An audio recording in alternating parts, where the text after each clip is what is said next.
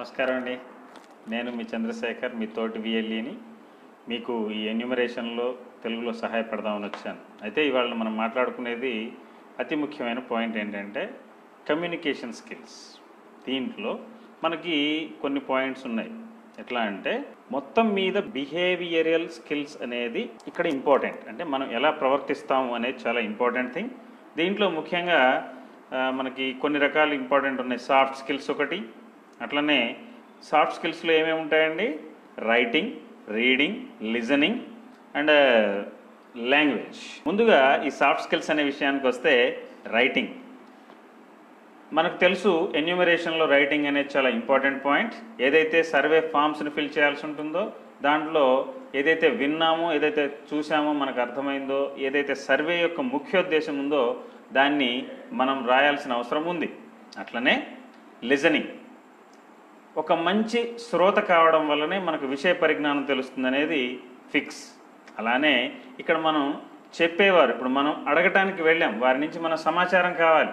అట్లాంటప్పుడు మనం వారు చెప్పేదాన్ని ఆసక్తిగా వింటున్నామనే విషయాన్ని మనం వారికి తెలియచేసేలా వినికిడి అంటే మన వినే జ్ఞానాన్ని పెంపొందించుకోవాలి. అందులో ఇంకొక విషయం ఏంటంటే మనం ఏదైతే చెప్పదలుచుకున్నామో సింపుల్గా చెప్పాలంటేనండి, ఒక మంచి శ్రోతే ఒక మంచి వక్త కాగలడు, ఒక మంచి వక్తే ఒక మంచి శ్రోత కాగలడు. ఈ విషయాన్ని గమనించి లిజనింగ్ ఎలా,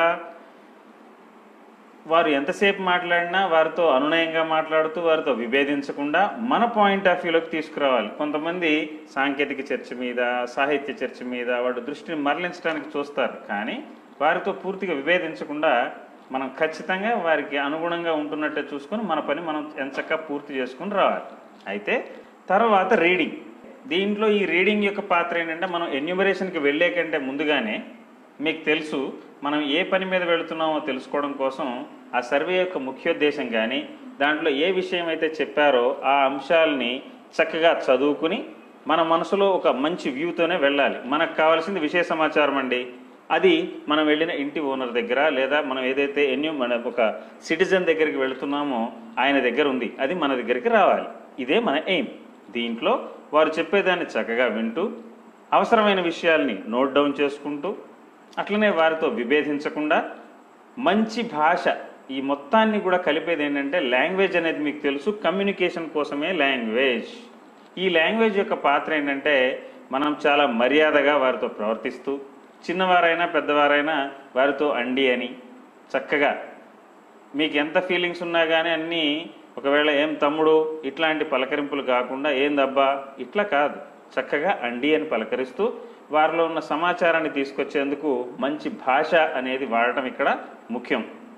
ఎందుకంటే ఇది నీ సొంత పని కాదు మిత్రమా, గుర్తుపెట్టుకో, ఇది మన గవర్నమెంట్ ఆఫ్ ఇండియా మనకిచ్చిన పని. సో ఆ బాధ్యతని ఎంత మర్యాదగా ఎంత వినమ్రంగా మనం పూర్తి చేస్తామో అంత మనకి దీని మీద మంచి పేరు వస్తుంది. కాబట్టి దయచేసి వాడే లాంగ్వేజ్ చక్కగా వాడాలని కోరుకుంటున్నాం. అలానే బిహేవ్. ఎలా బిహేవ్ చేయాలి అంటే మంచి ఎక్స్ట్రోవర్ట్గా బిహేవ్ చేయాలి. అంటే మనం వారితో కలివిడిగా ఉన్నట్లుగా బిహేవ్ చేయాలి. ఇంట్రోవర్ట్, ఎక్స్ట్రోవర్ట్ అంటే ఏంటంటే బాగా ఓపెన్గా మాట్లాడుతున్నారు అనిపించేలా ఫస్ట్ ఆఫ్ ఆల్ ఈ థింగ్ ముఖ్యమండి. ఎక్స్ట్రోవర్ట్ బిహేవియర్ అనేది ఒక గుడ్ ఎన్యూమరేటర్కి ఉండాల్సిన మొట్టమొదటి లక్షణం.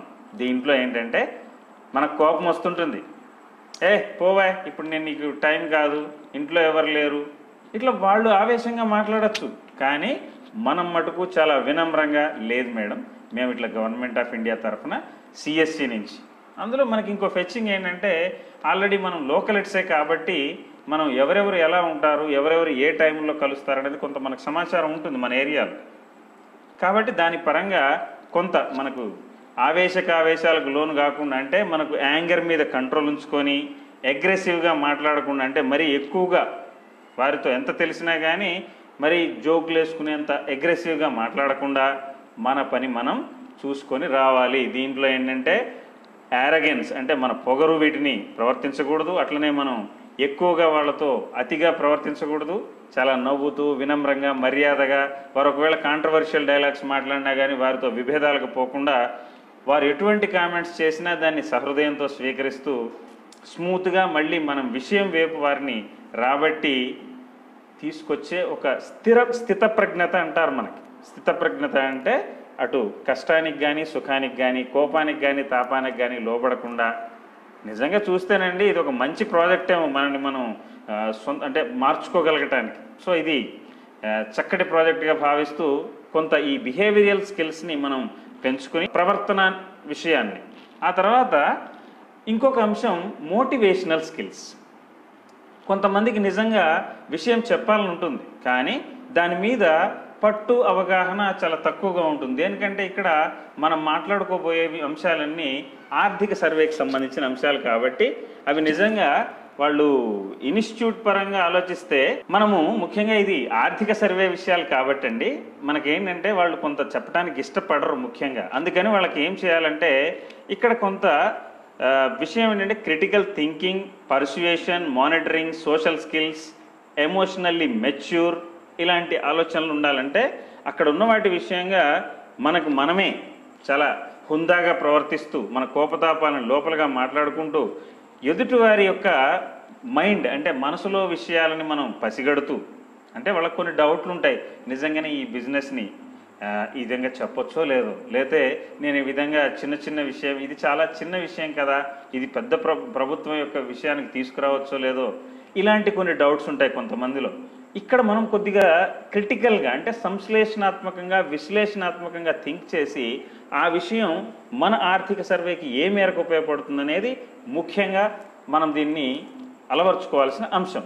సో ఈ లాజికల్ అండ్ రీజనింగ్ ఐడెంటిటీ ఎదుటి వాళ్ళ నుంచి వాళ్ళ వీక్నెస్లు, ఆల్టర్నేటివ్ సొల్యూషన్స్ వారికి ఇస్తూ వారి యొక్క అనుమానాలను తీరుస్తూ మనం వాళ్ళని కాస్త ప్రోత్సహిస్తూ మోటివేట్ చేస్తూ వీటన్నిటి ద్వారా మనం ఖచ్చితంగా వాళ్ళని సమాచారం రాబట్టాల్సిన అవసరం ఉంది.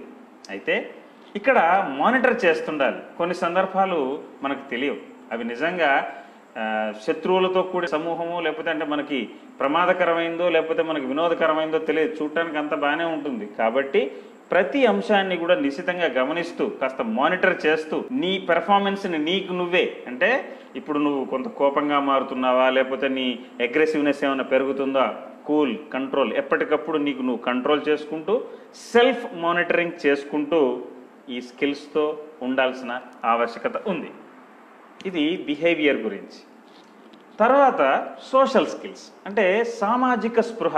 ఒక రకంగా చెప్పాలంటే ఇది ఏమిటండి, కాస్త ఎమోషనల్లీ మెచ్యూర్డ్ ఉండాలి. ఇంకొకటి ఎంపథెటిక్ యాటిట్యూడ్ అంటారు దీన్ని. ఎంపథెటిక్ యాటిట్యూడ్ అంటే ఎదుటివారు చెప్పేదాన్ని, అంటే we must be able to understand and listen others and understand their emotions first of all. అంటే వారి యొక్క ఫీలింగ్స్ని వాటిని చాలా జాగ్రత్తగా గమనించే సహజ సిద్ధ స్వభావమే ఎంపతి. అంటే తర్వాత ఎదుటివారి యొక్క దృక్పథాన్ని, ఎదుటివారి యొక్క ఆలోచనని మనం చాలా జాగ్రత్తగా గమనించి తదనుగుణంగా మనకు మనం మార్చుకుంటూ మన ఇంటర్వ్యూని పూర్తి చేసుకోవాలి. అట్లనే దీంట్లో ఇంకొక ముఖ్యమైన ఇంపార్టెంట్ సర్వీస్ ఓరియంటేషన్ ఉండాలి, సోషల్ పర్సెప్టివ్నెస్ ఉండాలి. ఏమిటది, ఎదుటివారి యొక్క పర్సెప్టివ్నెస్ అంటే మనం అడిగే విషయాల మీద వారు మన ఏ విధంగా రియాక్ట్ అవుతున్నారు లేదా మన రియాక్షన్స్కి అనుగుణంగా వాళ్ళ ఆన్సర్స్ ఎలా ఉన్నాయి, ఇది అసలు సామాజికంగా ఇది కరెక్టా కాదా, ఇలా కొంత అవగాహన. అదేవిధంగా ఒక విషయం అండి, మనం ఎప్పుడు కూడా వాళ్ళు 100 డౌట్లు అడిగినప్పుడు అసలు ఎందుకు ఈ సర్వే ఎందుకు చేశారండి, దీంట్లో ఇంకోటి ఉందా అది ఉందా. మీరు ఇంకో విషయం గుర్తుపెట్టుకోండి మిత్రులారా, మనం ఇక్కడ ఎన్యూమరేటర్లు మాత్రమే కాదు సిఎస్సి ఆపరేటర్స్ కూడా రేపొద్దున వారికి రకరకాల సర్వీసులు B2C ఇట్లాంటి సర్వీసులు మనం చాలా ఇస్తున్నాం. ఇక్కడ మనం ఒక విషయం గుర్తుపెట్టుకోవాలి మిత్రులారా, మనము ఇక్కడ ఎన్యూమరేటర్స్ పాత్రే కాదు, మనం ఆల్రెడీ ఆ గ్రామానికి సంబంధించిన సిఎస్సి VLE కూడా. సో వాళ్ళకి రకరకాల సమస్యలు వస్తాయి, రకరకాల డౌట్స్ వస్తాయి, వాటిని వివరిస్తూ ప్రభుత్వం సిఎస్సి ద్వారా ఏ కార్యక్రమాలను అయితే చేపట్టబడుతుందో అటువంటి విషయాలని కూడా మనం తీసుకొని వాళ్ళతో కొద్దిగా అంటే మనం గడిపిన ఆ 10 నిమిషాలైనా 10 క్షణాలైనా ఎంతసేపు అయినా సరే మనం వారిలో ఒకరిగా మెలిగి మన సమాచారాన్ని మనం రాబట్టాలి. దీంతో ఇంకొకటి ఇంకా మెయిన్ లక్షణాలు ఏమిటరా అంటే అసలు మనం ఏ పని మీద వెళ్ళామో దాని మీద సంపూర్ణ అవగాహన కలిగి ఉండడం ఫస్ట్ థింగ్. ఎట్లంటే దాని మీద నాలెడ్జ్, అంటే ప్రతి ప్రశ్న వారు ఎదురు అడిగి అసలు వాళ్ళు అడిగే ప్రశ్నల సంగతి తర్వాత మనం అడిగే ప్రశ్నల మీద ముందుగా దీని మీద సమాచారం ఉండాలి. దాంట్లో భాగంగానే ఇప్పుడు మనకు సర్వీస్ అంటే ఇప్పుడు మనకు ప్రతి జిల్లాలో కూడా మన EDM మరియు DM సిఎస్సి ఈ గవర్నెన్స్ నుంచి మనకు చక్కటి ట్రైనింగ్ ఇస్తున్నారు. అయితే ఇక్కడ మనం physical stamina and mental stamina, time management, active learning, ఇవి మెయిన్ థింగ్స్. ఎలా? ఫిజికల్ స్టామినా, ఎందుకంటే ఇల్లు తిరిగి మొదటి ఇంట్లో చాలా మర్యాదగా నవ్వుతూ మాట్లాడి మనం ఎగ్జాస్ట్ అవుతున్న కొద్దీ విసుక్కుంటే అది కరెక్ట్ కాదు. అవసరమైతే మనం ఆగుదాం, కానీ మొదటి ఇల్లు ఎలానో మన చివరి ఇల్లు కూడా అలానే. ఎందుకంటే మనం ప్రతి ఇంట్లో కూడా మనం వాళ్ళకి ఫస్ట్ టైమే ఇంట్రడ్యూస్ అవుతున్నాం. సో మన ప్రతి ఇంటి సమాచారం మనకి ఇంపార్టెంటే. ఈ విషయం జాగ్రత్తగా గమనించాల్సిందే. ముఖ్యమైన పాయింట్లోకి వచ్చాను. How to deal with women, స్త్రీలతో ఎలా ప్రవర్తించాలి, ఇది చాలా ఇంపార్టెంట్. బికాస్ దీంట్లో ఒంటరి మహిళలు ఉండొచ్చు, లేదా ఇంటి యజమాని ఇంట్లో లేని అంటే వర్కింగ్ ఉమెన్ ఉండొచ్చు, వర్కింగ్ మెన్ ఉన్న ఇంట్లో గృహిణులు ఉండొచ్చు, అట్లానే చిన్నపిల్లలు, పసిపిల్లలు, పెద్దవాళ్ళు రకరకాల ఉంటారు. కాబట్టి దీంట్లో మనం చాలా జాగ్రత్తగా ఉండాల్సిన సెగ్మెంట్ ఏమిటి అంటే అది ఉమెన్. ఒకటి ఏంటంటే చాలా ఓపిక్గా, ఒద్దిగ్గా, మర్యాదగా ఉండాలి. అంటే you should be patient, more convincing, more optimistic, and you should listen to them. తర్వాత ఎక్కువగా దాన్ని ఏమంటారంటే టెక్నికాలిటీస్లోకి పోవద్దు. అంటే మనం ఏదైనా ఇది కరెక్ట్ అని అంటారా, ఈ నిర్ణయం ఇంతకీ తప్పంటారా, రాంగ్ అంటారా, ఇటువంటి డిస్కషన్స్లోకి మనం వారిని దారి తీయొద్దు. వారు దారి తీసినప్పుడు కూడా మనం చాలా టాక్టిక్గా బయటికి రావాలి. సో ఇక్కడ డౌట్లు తీర్చేటప్పుడు మనం అతిగా ప్రవర్తించకుండా ఏ మేరకు సమాచారం ఇచ్చి ఆడవాళ్లతో ఆ మేరకే, అంటే మగవాళ్లతో కొంత ఆర్గ్యుమెంట్కి వెళ్ళినా కానీ మనకి బాధ లేదు, కానివ్వండి ఆడవాళ్లతో ఆర్గ్యుమెంట్ అనేది అది సమాజంలో కరెక్ట్ చూపుని, కరెక్ట్ మెసేజ్ని ఇవ్వదు. కాబట్టి ఎంత తక్కువ సమయంలో ఎంత ఎక్కువ సమాచారాన్ని మనం రాబట్టగలము అనే టైం మేనేజ్మెంట్తో మాత్రమే ఖచ్చితంగా ఉమెన్తో డీల్ చేయాలి. అట్లనే ఫస్ట్ ఆఫ్ ఆల్ పోగానే మనం వెళ్ళింది గవర్నమెంట్ ఆఫ్ ఇండియా తరఫున మరియు మన సిఎస్సి తరఫున. కాబట్టి నమస్కారం అండి, నేను ఫలానా సిఎస్సి ఎస్పీవి ద్వారా గవర్నమెంట్ ఆఫ్ ఇండియా 7వ ఆర్థిక సంఘం సర్వే కోసం వచ్చాను అని ఇలా మర్యాదగా పలకరించి మన పని మనం పూర్తి చేసుకుని రావాలి. అట్లనే వాడికి వచ్చిన డౌట్లను కూడా క్లారిఫై చేయాలి. అట్లనే ఇక గ్రూప్ ఆఫ్ పీపుల్ ఉంటారు, లేదా ఇండివిజువల్గా ఉంటారు, అది మగవారైనా ఆడవారైనా. సో వాళ్ళతో ఎలా ఉండాలంటే మనం చాలా సెల్ఫ్ కాన్ఫిడెంట్గా, డెడికేషన్తో, చరిష్మా అంటే మన మొహంలో కొంత ఆ కాంతి కనిపించాలి. చాలా టాక్టిక్గా ప్రవర్తించాలి. ఎట్లా అంటే డెసిసివ్నెస్, అంటే మంచి నిర్ణయాత్మకంగా కనిపించాలి. మనలో ఎటువంటి తళుకు బెళుకు, మనలో ఎలాంటి బెరుకుతనం కూడా లేకుండా మనం చాలా సెల్ఫ్ పొటెంట్గా, సెల్ఫ్ కాన్ఫిడెంట్గా, ఆప్టిమిస్టిక్గా ఇవన్నీ కూడా కనిపించే వారితో high level of energy and ప్యాషన్తో deal చేయాలి. అట్లనే వారిది ఏ కులమైనా, మతమైనా, ఏ క్రీడైనా, ఎటువంటి తరగతి అయినా అది మనకు సంబంధం లేదు. దేనికంటే మనకు ఉన్నవాడైనా లేనివాడైనా, ఏ జాతి అయినా, ఏ కులమైనా మనకు గవర్నమెంట్ ఇచ్చిన ఒక సిటిజన్, మనం ఒక ఎన్యూమరేటర్. దీన్ని మనసా వాచ కర్మణ మన బ్రెయిన్లో ఉంచుకుని మాత్రమే మనం ప్రతి ఇంటికి వెళ్ళాలి.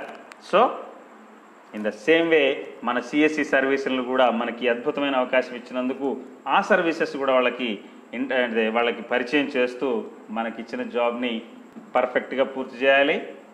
అలానే మనకు ఈ అవకాశం ఇచ్చిన సర్వీస్ ఇచ్చిన మన సిఎస్సి ఎస్పీవీఐ సంస్థకి మంచి పేరు తేవాలి. ఇట్లాంటి 10 కార్యక్రమాలు, మంచి ప్రాజెక్ట్స్ మనకు అందేలా ఆ ప్రాజెక్ట్ని సక్సెస్ చేసేందుకు ఇవాల్టి ఈ స్కిల్స్, కమ్యూనికేషన్ స్కిల్స్ అనే అంశం మీ అందరికీ కూడా బాగా ఉపయోగపడుతుందని ఆశిస్తూ by. Subscribe us and press the bell icon for more interesting updates.